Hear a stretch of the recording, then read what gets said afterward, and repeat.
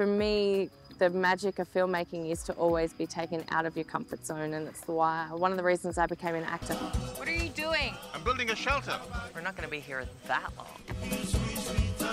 SOS? That's a waste of time. Being an actor allows me to become everything and everyone and have all of those adventures that you want to have. Was I tired at the end of the day? Yeah. Was I ready to do it all again the next day? Absolutely. I've worked in a very contained and very regimented machine-like productions before. And what I hadn't experienced is an organic, growing experience where every single person involved had so much invested. I think it's only with that sense of camaraderie that magic can be made.